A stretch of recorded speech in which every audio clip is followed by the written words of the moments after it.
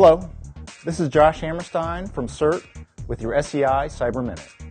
For most organizations, developing and maintaining a competent cybersecurity workforce is a central requirement for ensuring resilient operations. However, the rapid change and dynamic nature of the cybersecurity field makes it challenging for organizations to ensure that their cyber workforce possesses the knowledge and skill it needs. CERT Workforce Development Research focuses on problems of time, scale, and cost. Our researchers search for innovative solutions to compress the time it takes to build cyber expertise across a globally distributed workforce.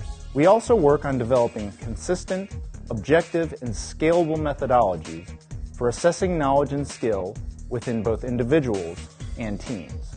Through this work, our goal is to help organizations more efficiently build, validate, and maintain an effective cybersecurity workforce.